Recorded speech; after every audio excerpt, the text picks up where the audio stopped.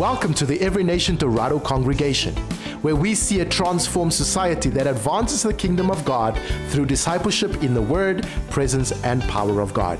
Let's take a look at some of the announcements for the upcoming week. And to ensure your safety and the safety of others, we ask that you wear your masks at all times during church services and church events. And tomorrow will be our men's only prayer day. So we invite all the men to attend this prayer from 5:30 to 7 p.m. Our We Care ministry is running a winter clothing and blanket drive from April until the end of May. You can please deliver all these items to the church office or Sundays at church. Our church office times is Monday to Thursdays from 8 to 5 p.m. and on Fridays from 8 to 1 p.m. For more information, you can contact Julia or Rita at 0811 286 381 or 081 250 5559. On the 15th of May, we will be having a men's gathering with a theme titled How Faith Works. This will happen from 8:30 to 10:30 a.m. You can register on our events page or at the information table. Do you want to grow in your walk with God? Well then, you should join a Connect group. You can collect a Connect flyer at the information table during church services to find out more information about the Connect groups that are available throughout the city. And we still have City on a Hill merchandise available. You can simply just visit the information table during the church services to purchase one of the items.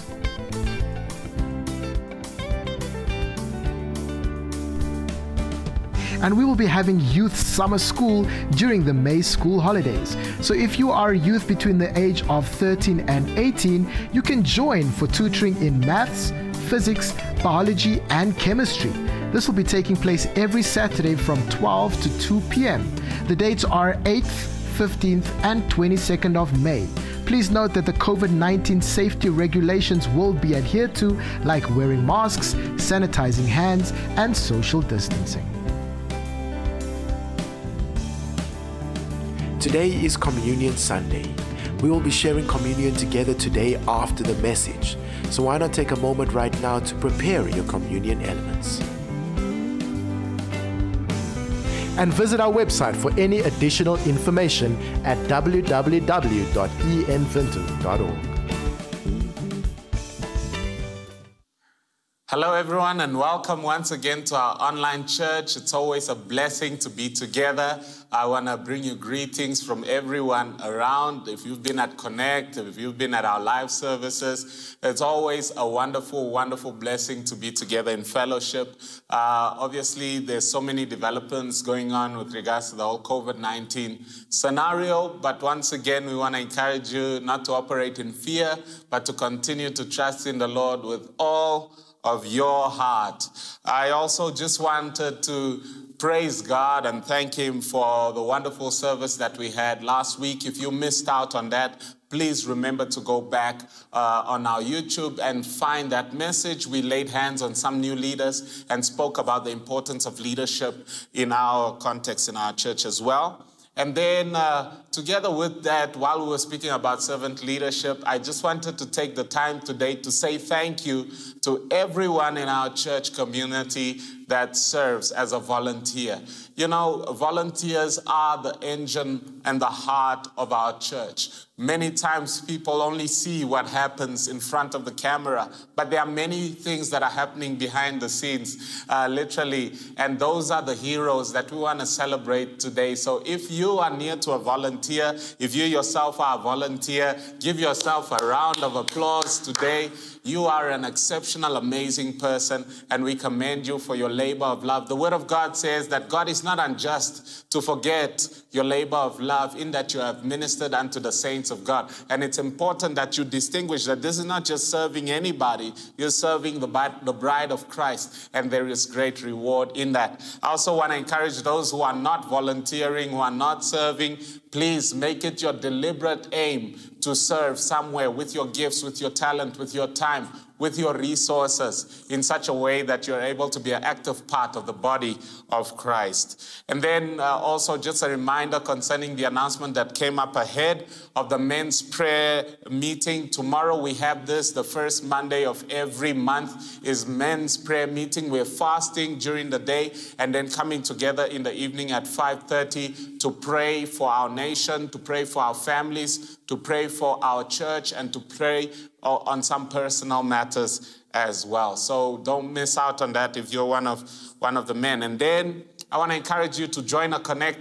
There's so much happening in the Connect. That's a place where you prepare yourself to get baptized. That's a place where you get directed in terms of your spiritual growth path that we as elders have made available. That's a place where you share your heart a little bit more deeply than in the congregation.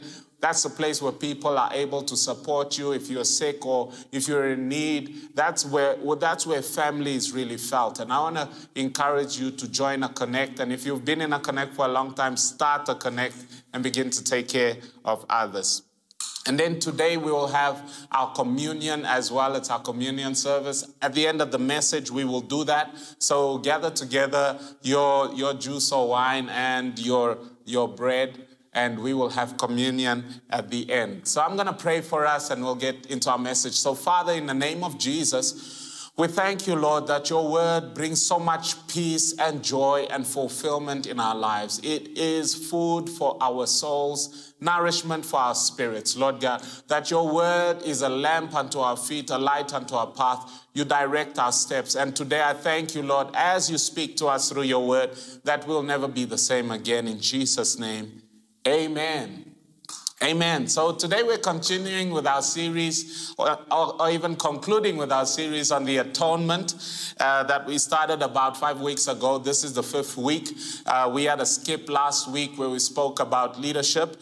But the first week of the atonement series, we dealt with the Passover and the origins of the Passover. The second week, we spoke about the scapegoat and the lamb.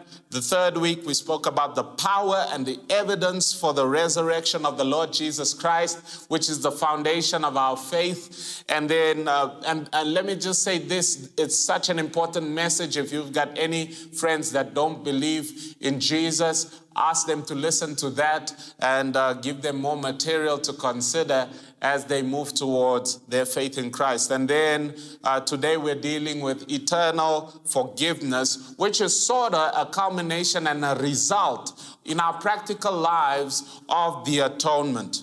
And this is the question that we're going to start with. Did Jesus succeed in what he came to do on earth? Did he succeed? And you might ask, no, okay, what did Jesus come to do? The Word of God says that Jesus was manifested to deal with the sin of the world. For God so loved the world that he gave his only begotten Son as an atoning sacrifice, so that whosoever believes in him, John 3:16, should not perish but have everlasting life. And the death or the perishing came from sin. The Word of God says that the wages of sin is death, but the free gift of God is eternal life through Christ Jesus. So that's what Jesus came to do. He came to sacrifice his life to deal with sin, not as an end in itself, but dealing with sin so that we could be reconciled back to God. That was the aim. If you deal with your sin, but you are not reconciled back to God, then you are missing the point of what Christ came to do. He came to restore relationship between you and God, and by that brought eternal life by it.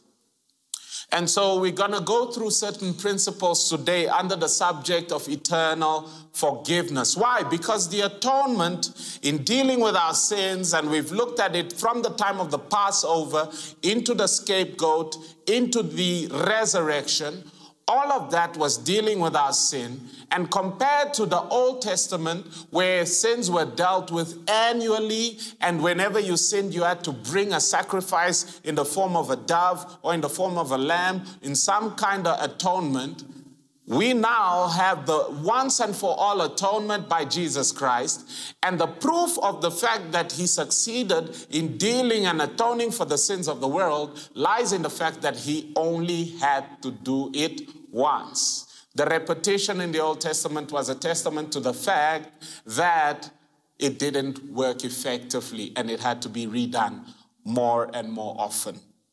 So the first principle is that Jesus atoned for all sin. I'm reading from 1 John chapter 2, the first epistle of John, chapter 2, verse 1 and 2. It says, "My little children, or believers and dear ones," I'm reading from the Amplified Bible, "I'm writing you these things so that you will not sin and violate God's law." Very important.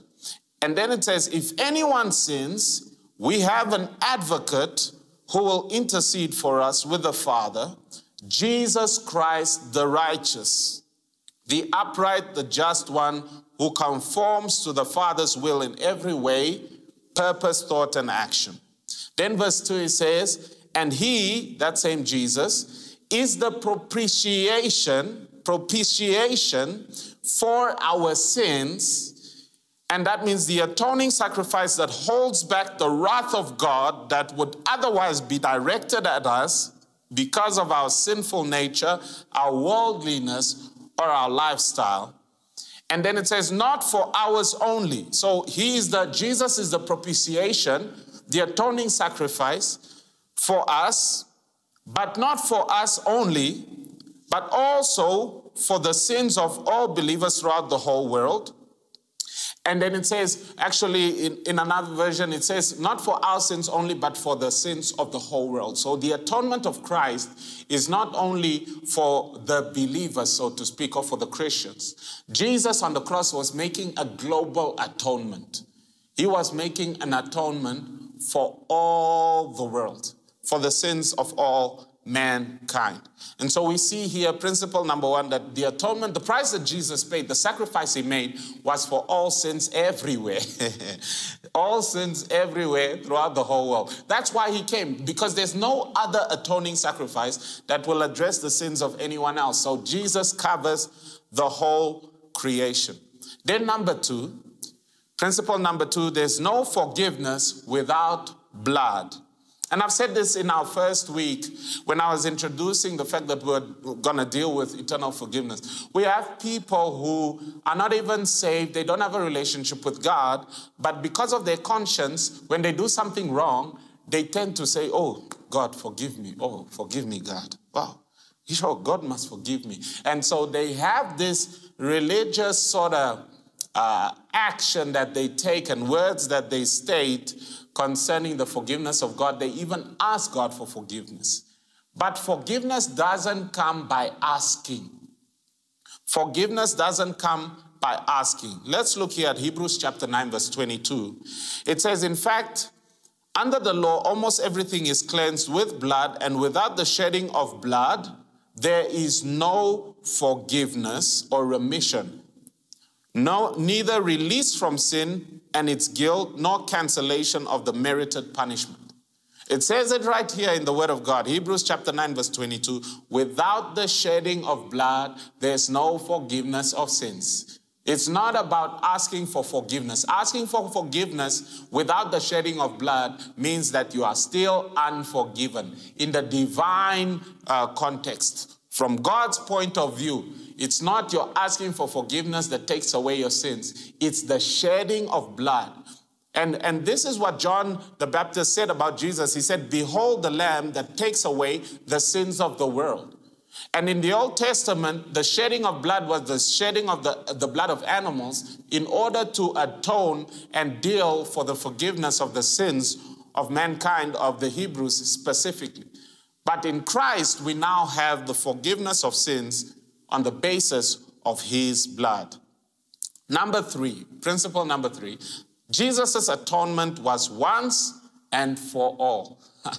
This is so radical. This is so radical. So what Christ came to do on the cross, he is not going to do again.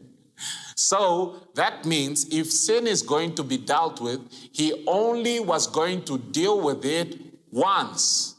And the Bible speaks about this very clearly in Hebrews chapter 10. The whole book of Hebrews is very good for you to understand the comparison between the Old Testament and the New Testament and the realities of what Christ has done. and what he's brought in for us and what we can experience. I'm reading also from the Amplified Bible. From verse 1, it's a lengthy piece of scripture, but we are going to go through it systematically, try and follow the argument. The point here is that Jesus' atonement was once and for all. All right. It says, for since the law was merely a rude outline or a foreshadowing of the good things to come, the law of Moses or the system of the Old Testament, instead of fully expressing those things, it can never, by offering the same sacrifices, the lambs and bulls and goats, sacrifices continually, year after year, make perfect those who approach its altars. So what he's saying here is that in the law, there was a foreshadowing of what Christ was going to fulfill. But in the law, all the sacrifices were done annually, year by year, but they could not perfect the worshippers. Verse 2, for if it were effective, if it were, right, would these sacrifices not have stopped being offered? This is the question that he asked. If the sacrifices that they were making actually dealt with the sin properly, then they wouldn't have done it every year over and over. They would have stopped. And then it says, since the worshippers had once for all been cleansed, they would no longer have any guilt or consciousness of sin. This is massive. This is massive. He is saying that the sacrifice repeated is pointing to the fact that the sin and the guilt is not dealt with. It had to be a remembrance over and over. It was a temporary system. And so, if it was effective, then the worshippers would never ever make another sacrifice, and they would not have guilt or sin consciousness. Wow. Verse 3, but as it is, these sacrifices annually bring a fresh remembrance of sins to be atoned for. Verse 4, because the blood of bulls and goats is powerless to take away sins.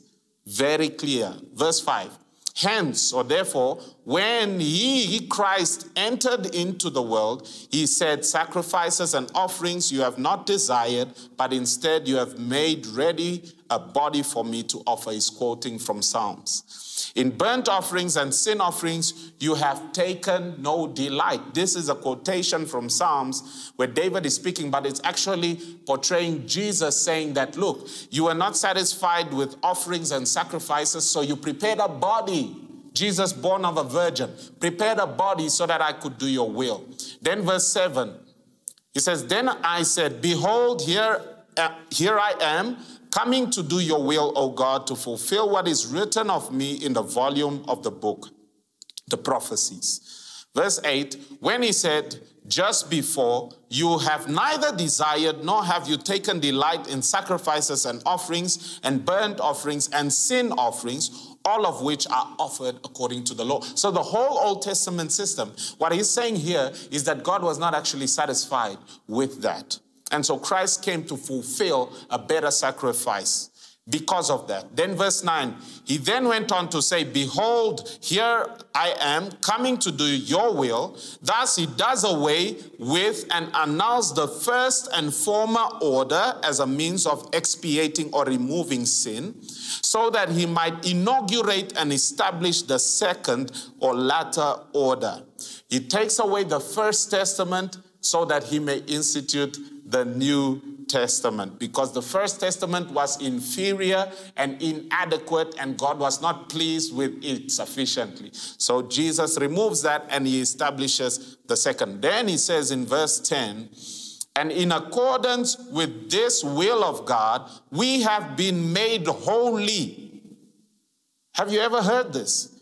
In accordance with this will of God, we have been made, past tense, we have been made holy. What does holy mean? Consecrated and sanctified through the offering made once for all of the body of Jesus Christ, the Anointed One.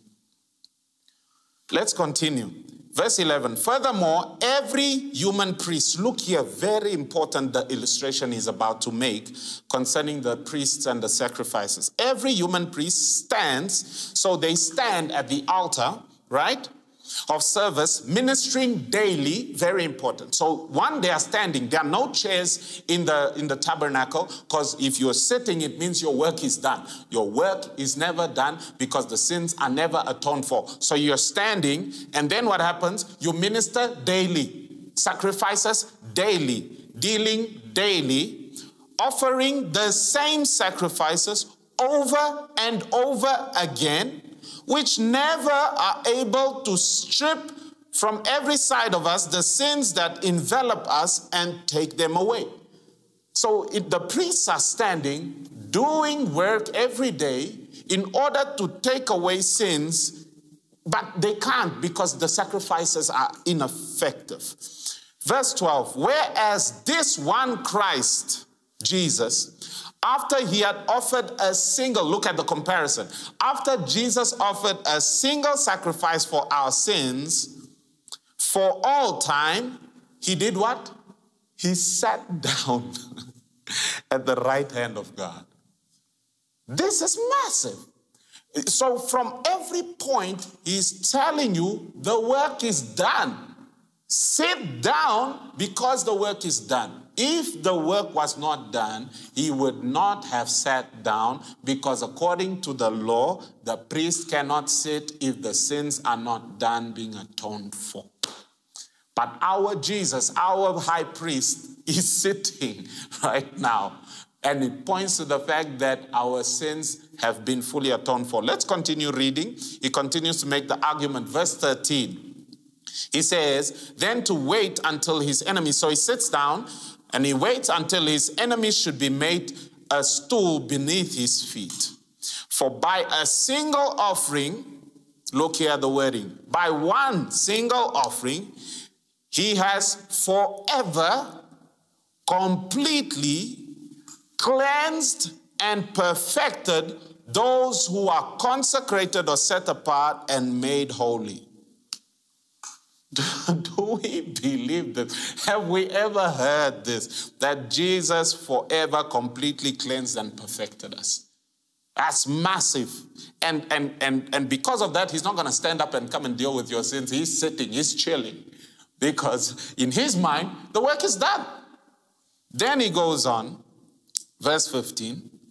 And also the Holy Spirit adds his testimony to us in confirmation of this. Now look here, as the writer of Hebrews is writing in chapter 10, he stops himself as he made this argument by revelation. He stops himself and says the Holy Spirit now wants to add a feature. Now listen to what the Holy Spirit wants to add. This is amazing, okay? Then he says, for having said, verse 16, this is the agreement or the testament or the covenant that I will set up and conclude with them after those days, says the Lord. I will imprint my laws on their hearts, and I will inscribe them on their minds, or the inmost thoughts and understandings. And then he goes on to say, look what the Holy Spirit is saying. Their sins and their lawless deeds or their law breaking, I will remember no more. Wow. So we've got a witness from Jesus being seated as a high priest after he's done his sacrifice. And then we have the Holy Spirit's testimony concerning the fact that our sins have been dealt with, to the point where the Holy Spirit says, their sins and their law breaking, I will remember no more. Wow. So that means from God's perspective, when he looks at us, the perfection that he sees is tremendous. It's amazing. It's amazing. It's amazing. It's amazing. And so we continue reading. Verse 18, it says, now where there is absolute remission or absolute removal or absolute forgiveness and cancellation of the penalty of these sins and law breaking, there is no longer any offering made to atone for sin. It seems obvious, of course. I mean, if the sins have been atoned for, why continue the sacrifices? If the sins are not atoned for, you cannot sit, you cannot rest, continue the sacrifices. But once the sins have been atoned for, forgiven, then stop with the I'm trying to get forgiven exercises. Hallelujah. Let's continue reading. This is massive. I want to encourage you, go and read for yourself in your own Bible. Maybe you think I'm reading from some new version that you've never heard this before. Then it says, verse 19, therefore, brothers, since we have full freedom and confidence to enter into the Holy of Holies by the power and virtue of the blood of Jesus. This is important because this is the result that is supposed to happen. If we know that we have been forgiven, there must be great confidence in us to approach God. Because the issue was that God is life, God is everything good, God is everything virtuous, but man was evil and sinful. And that separation because of sin is what caused the death of man. But now, if man can have access to God, he has access to life. And he is meant to take advantage of it with such boldness because the separation that held him away from life itself is now removed and taken away. This is awesome. And so, Jesus' atonement is not like the Old Testament atonement. We don't deal with our sins yearly, all the time, in the sense of forgiveness. We'll touch just now on how we deal with our sense of guilt and condemnation when we do sin. We'll see what the Word of God says about that. But we must understand that the peace of mind that the Hebrew had after the one sacrifice that he made at the temple, when he went home for a year, he didn't wonder whether God was with him, whether God was blessing them, whether God was protecting them, because the sacrifice was covering everything. And many of us, we don't have half of as much of that confidence, and yet the sacrifice that was made by Jesus was way superior than the one that they had in the Old Testament. Now, principle number 4, forgiveness is announced to you. We're reading from Acts chapter 13 in the New Testament, verse 37, and this is the preaching by the Apostle Paul. And he starts saying to a multitude where he was preaching, but the one God raised up did not decay. Therefore, let it be known to you, brothers and sisters, that through this man, Jesus, forgiveness of sins is being proclaimed or announced to you. Everyone who believes is justified through him from everything that you could not be justified through the law of Moses. And then look at verse 40, very important. So beware that what was said in the prophets does not happen to you. And what was said? Look, you scoffers or mockers, marvel and vanish away, because I'm doing a work in your days, a work that you will never believe, even if someone were to explain it to you. And this was the temptation. That people are more happy to do their own sin management thing and try and cleanse themselves instead of realizing the good news of what Christ has done, accepting it by faith and allowing that to work a transformation in their hearts. So forgiveness must be announced. There are many people who have never heard that Jesus died for them so that they can be forgiven and innocent in God's eyes.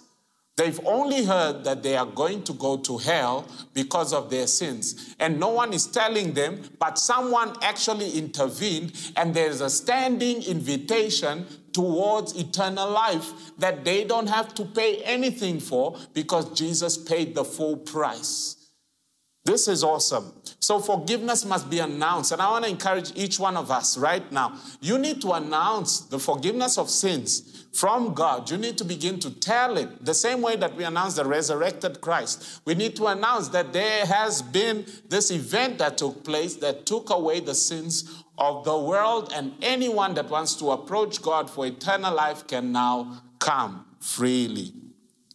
And in that same scripture, it goes on to say that the Apostle Paul then was approached by the whole community and said, please come and talk to us about this next week again. So there's just a hunger from the lost, from people to know about this eternal atonement and forgiveness that is available in the Lord Christ Jesus. Right. So now we're going to go on to principle number 5, which says forgiveness is only for admitted sinners. So it's very important that you realize that you must admit your state of being a sinner. You must admit your state of need before forgiveness can be applied in your life. We're reading here from the Epistle of John, 1 John chapter 1. Starting from verse 1, I'm reading on through to verse 10. Look at what he says. He said, that which was from the beginning, which we have heard, which we have seen with our eyes, he's speaking of Jesus, which we have looked at and our hands have touched, this we proclaim concerning the word of life. Remember. Verse 2, the life appeared, we have seen it, and testified to it, and we proclaim to you the eternal life which was with the Father and has appeared to us. Then verse 3, we proclaim, we announce to you what we have seen and heard, so that you also may have fellowship or be associated with us. And our fellowship is with the Father and with his Son, Jesus Christ. We write this to make our joy. We write this to make our joy complete. Then he says, verse 5, this is the message we have heard from him and declare to you, that God is light, in him is no darkness at all. And verse 6, if we claim to have fellowship with him and yet walk in darkness, we lie and do not live out the truth. But if we walk in the light, as he is in the light, we have fellowship with God, with one another, and the blood of Jesus, his Son, purifies us from all sin. Verse 8, very important. If we claim to be without sin, we deceive ourselves, and the truth is not in us. If we confess our sins, if we admit our sins, he is faithful and just and will forgive us our sins and purify us from all unrighteousness. Very important. And many people have this idea that this scripture is something that applies to the believer every day. Of course, there is the sinful actions that we are taking on a daily basis. And the question is, okay, how do I address that? Because the scripture says right here in verse 8, that in verse 9, if we confess our sins, he is faithful and just and will forgive us our sins and purify us from all unrighteousness. So the question is, if we don't confess our sins, then he is unfaithful and will not forgive our sins and purify us. And some say yes. So that means we must confess our sins in order to be forgiven. Is that correct? That is incorrect. All right? And you say, no, but Pastor, how can you say it's incorrect? Why? Because the forgiveness of sins is not contingent on our confession. The confession here is that in order for you to be forgiven of something, you must first admit that you did it. There was a group of people called the Gnostics, right? They believed in the spiritual realm, and they felt like the physical realm is to be completely disregarded. So therefore, they didn't believe that there was such a thing as sin. So they didn't admit that they sin at all.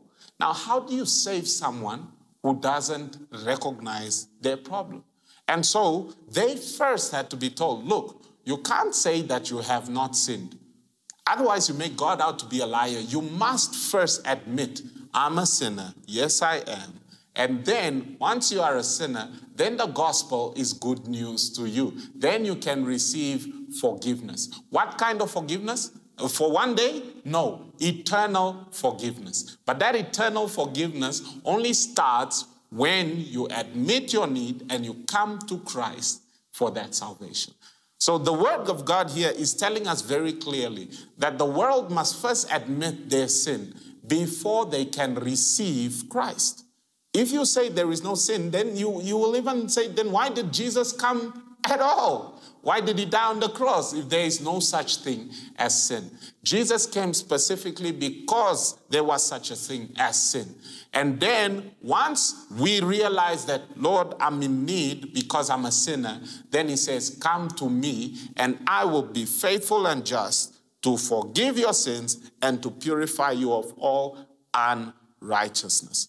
This is very important. So principle number 5, forgiveness is only for admitted sinners. All right? Now, let's go even further into our personal experiences. Principle number 6, forgiven. Are we forgiven or are we going to be forgiven? Are we forgiven? Remember, the Old Testament sacrifices took away sins for 1 year. That's how effective it was.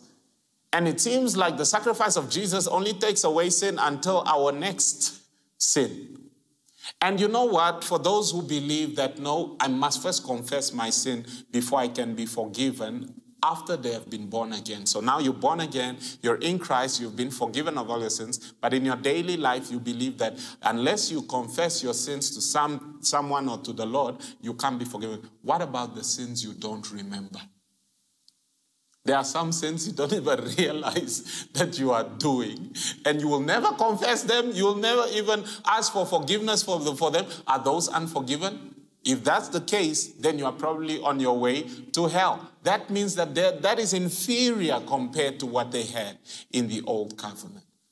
What Jesus did is he bore our sins. The Bible says all of our sins were laid upon him. Which ones? Only the ones that we confessed or remembered? No, all of our sins. The eyes of God, nothing escaped him. He looked at your whole entire life, saw all the sins, all the mess, all the dysfunction, all the thoughts, and he took all those and laid them upon Jesus, and he crushed his son in your place for all the sins that you could have possibly have thought of potentially committing.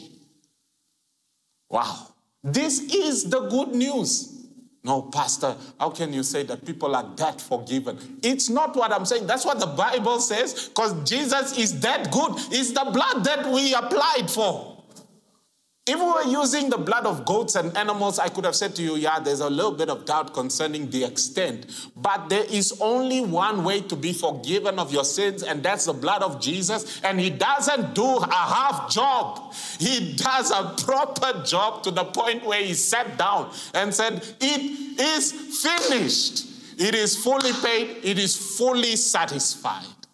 Hallelujah. Now let's look at principle number 6. And this one is a scripture that makes people feel like, no, but it means that I'm not forgiven yet. I have to first ask for forgiveness and things like that. Matthew chapter 6. And let me say this, when it comes to people, you have to ask for forgiveness because people live in the time. But with God, he already saw what you did, right?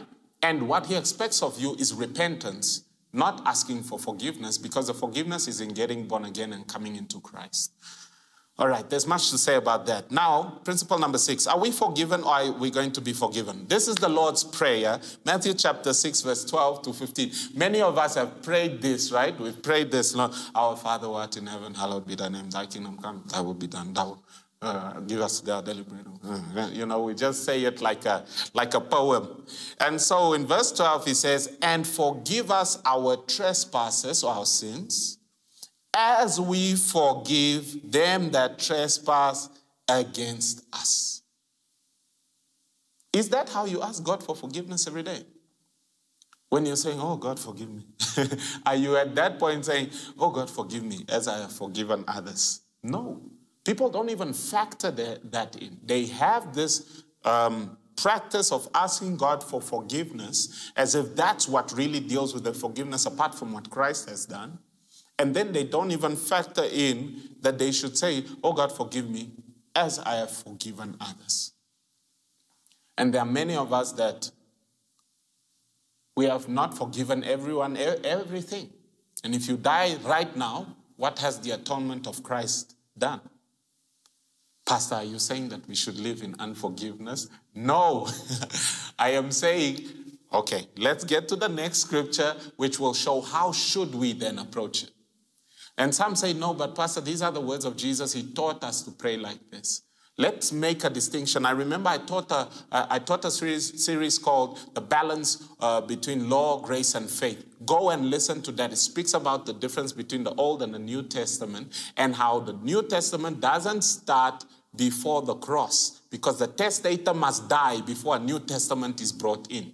And so it starts at the cross. The New Testament starts at the cross. This prayer is before that time, and Jesus is born under the law to fulfill the law. So many of the things that he's saying is truths, but some truths are Old Testament truths, and some truths are New Testament truths. So I can't explain that now. Go listen to that message, and if you've got any other questions, ask your Connect group leader. But it's very important that you understand that here he's talking to people who are not born again. The disciples were not born again because the way to the Holy of Holies had not yet been open. So he's speaking to people who are doing eye for an eye, tooth for a tooth under the law. God only forgives you according to the way that you forgive others. You say, no, I'm not convinced. Okay, let's go to Ephesians chapter 4, verse 31. This is the Apostle Paul, and he writes this: let all bitterness and wrath and anger and clamor and slander be put away from you, along with all malice. Verse 32, be kind to one another, tender-hearted, look here, forgiving one another as God in Christ forgave you. That sounds like the opposite. I thought that God forgives me once I forgive others. But here it says, no, God has forgiven you, and therefore you can forgive others. This is the gospel. Not that I am saving myself by my works. No, that what the work of Christ saved me and causes me to live like someone who is saved. Hallelujah. And you say, no, it's not enough scripture. Okay, Colossians chapter 3, verse 13. What does it say? Bear with each other and forgive one another if any of you has any grievance against someone. Then look here. Forgive as the Lord forgave you. He's talking to me in my state of unforgiveness and telling me that the Lord forgave me, and therefore I should forgive the way that the Lord forgave me. So it can't be a contradiction here. On the one side, I'm believing that, no, that if I don't forgive others, God will not forgive me. But on this side, God forgave me, and that's why I should forgive others. Which one is it?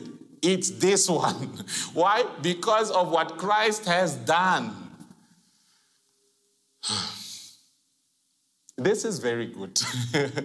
Because there are some of you believe that you are far from God because of your unforgiveness. If you are born again, God has forgiven you of all your sins. Therefore, that grace that has been given to you, go ahead and give it to others. Now, principle number 7, forgiveness is already in Christ. Let's read here, Ephesians chapter 1, verse 7.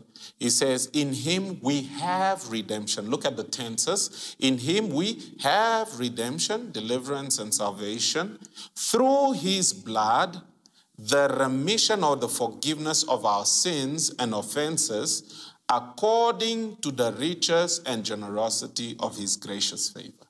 In him we have. Am I forgiven? I have redemption. I have forgiveness. Then, what am I asking for? Oh God, forgive me today.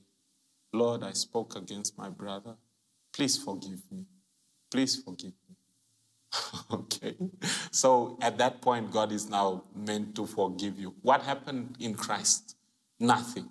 So because nothing happened in Christ in your mind, God has to give you forgiveness in installments. And what happens if you don't realize that you've done something wrong against God and you don't ask for forgiveness?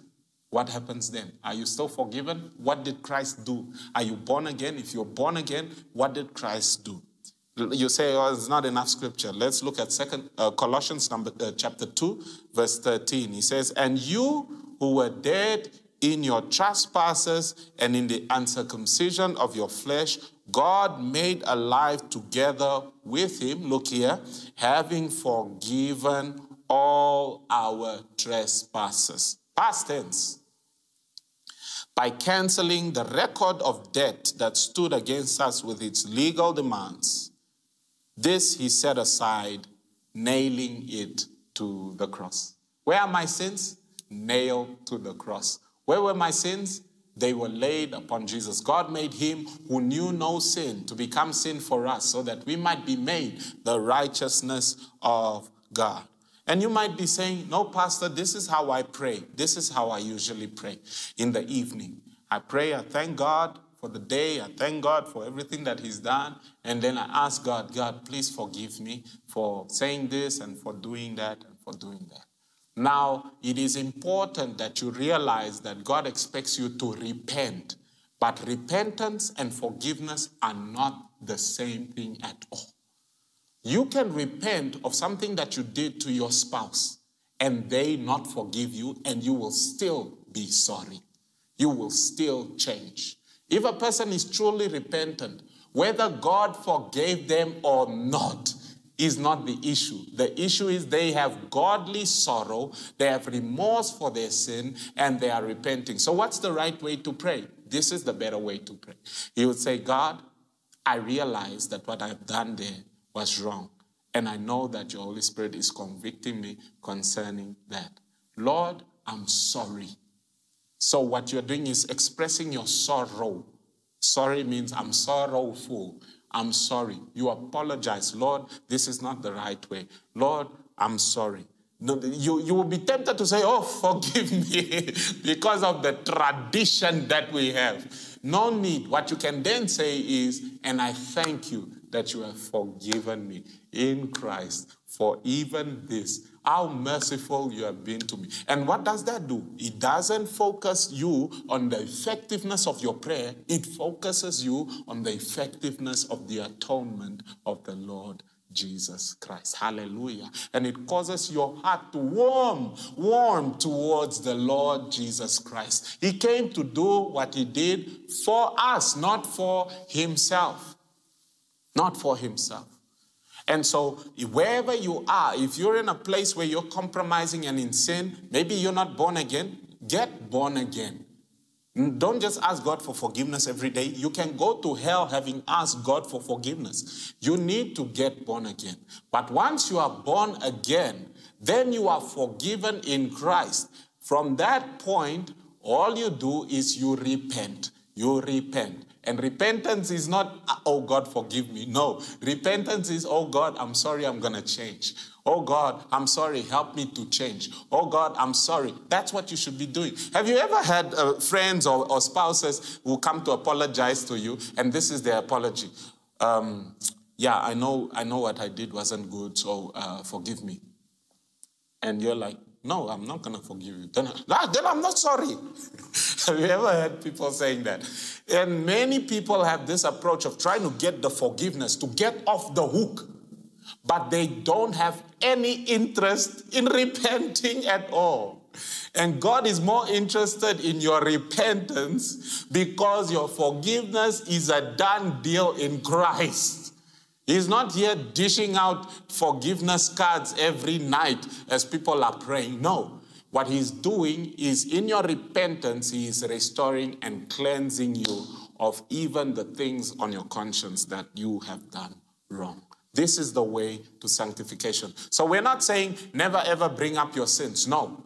Whatever you're doing wrong, bring them up. Confess them to a friend. Confess them to your pastor. Confess them. It's very healthy to bring it to the light. But then don't come and ask God for forgiveness, because in Christ you have forgiveness. If you are not saved, get born again. If you are saved, thank him for the forgiveness. But then what must you do? Repent.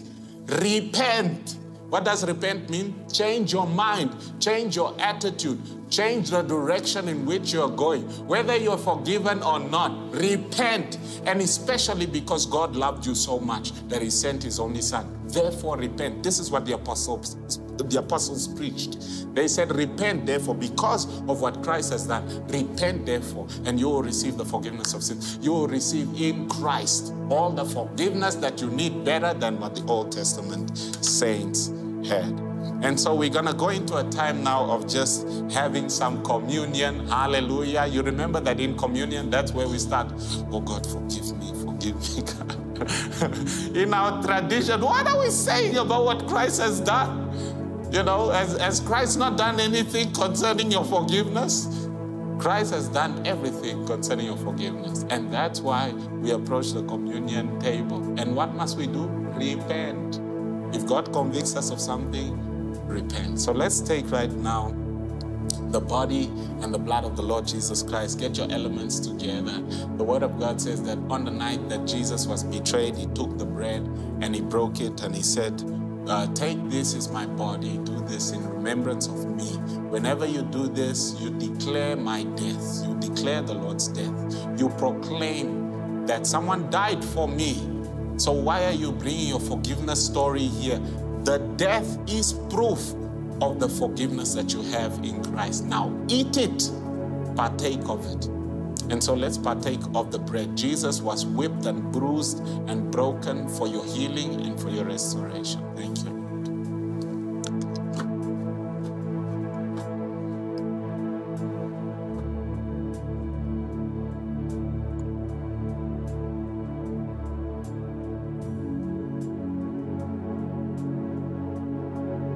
Thank you, Lord. And then it says he took the cup and he said, this is the cup of the new covenant. The one where we say, thank you, Lord, for forgiving me. And therefore, I will also forgive others. Thank you, Lord, for loving me.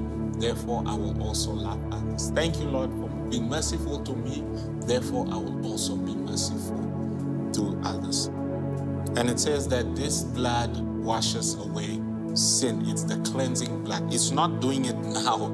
It happened on the cross. And we are in Christ experiencing that cleansing because of the gift of righteousness. So thank you, Lord, for your blood. That it may be applied on our conscience, Lord, that we will understand that our sins have been dealt with. In Jesus' name.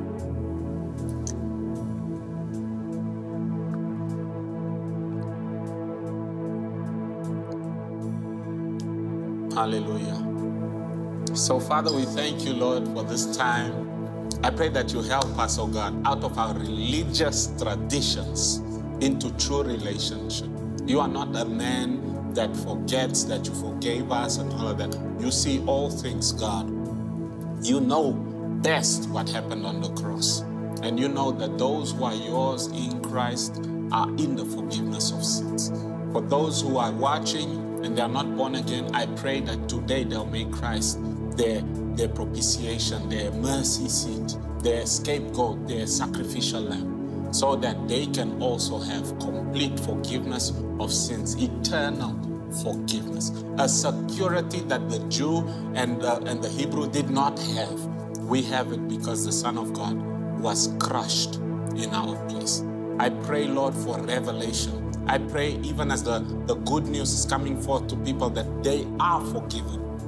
Their sins are forgiven. That they will know, Father, that will strengthen them to live a holy life, to live a life that is consecrated and set apart unto the Lord. Who is able to say, no, I will therefore sin because I am forgiven? No. Because we are forgiven, our hearts are now to live for the Lord. So I thank you for that grace, Lord, in Jesus' name. Amen. Amen. There's somebody there, you've been struggling with habitual sin and you just couldn't get out of the cycle. And I feel the Lord saying from Romans chapter 8, there is therefore now no condemnation for those who are in Christ Jesus.